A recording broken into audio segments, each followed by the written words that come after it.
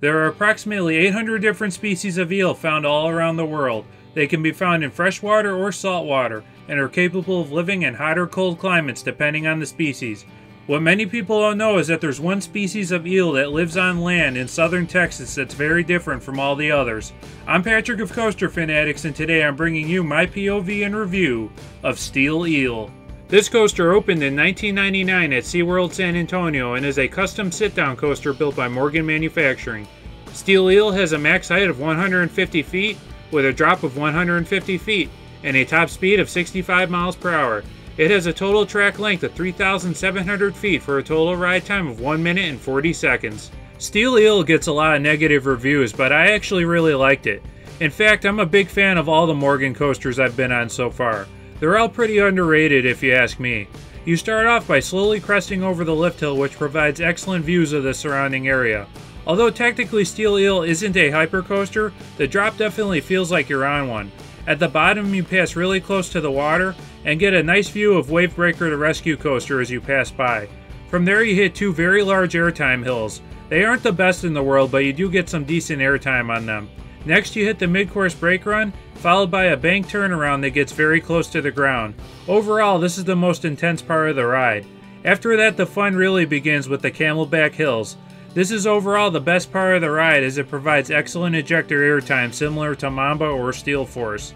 The ride then ends with an S-curve back into the station. Like I said, I really enjoyed Steel Eel. I mean, is it top 20? No, but it's still a solid ride overall, and is arguably the best coaster at the park, at least in my opinion. Very smooth and comfortable ride as well. Like I said, I'm a big fan of the Morgan coasters. Steel Eel ranks in my top 3 I've been on so far, and I most definitely recommend giving it a try. Okay, pull those lap bars down tight, get your hands in the air, and enjoy your ride on Steel Eel.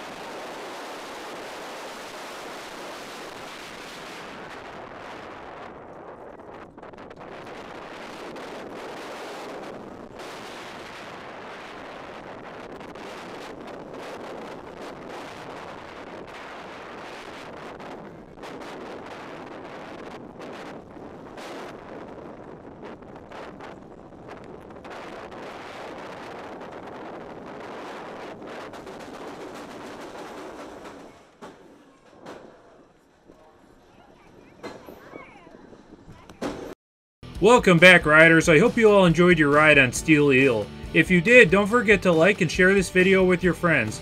Also, let me know what you think of Steel Eel in the comments. Those of you that are new around here can smash that CoasterFanatics icon to subscribe and stay updated on all things roller coaster. Stay tuned, I have more videos coming from SeaWorld San Antonio that you don't want to miss.